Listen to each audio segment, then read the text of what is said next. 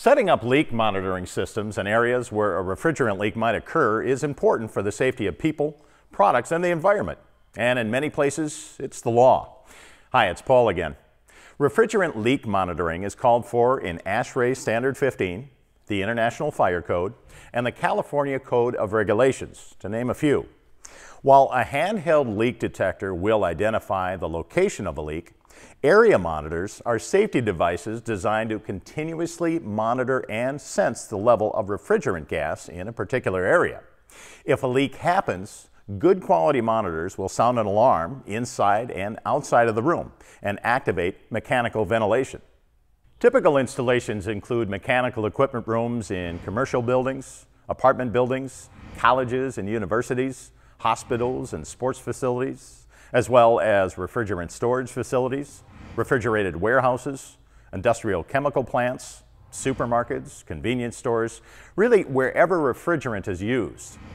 There are several reasons for monitoring refrigerant leaks. First, monitoring can protect people from potentially hazardous situations. Most refrigerants don't have an odor and can easily displace oxygen in a room.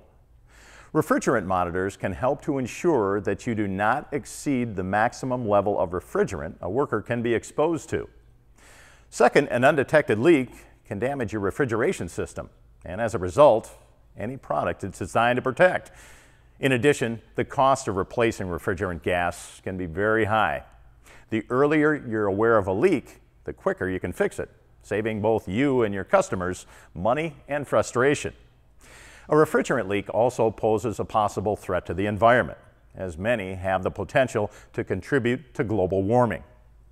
And last but not least, industry and local codes require leak monitoring. Setting up an effective monitoring system is just as important as having one. The amount of sensors you need can be determined by the size of the room or by identifying the most critical monitoring points within the room. Also, there are many different types of monitoring systems, so make sure you select the best one for your application. That's it for now. Until next time, thanks for watching.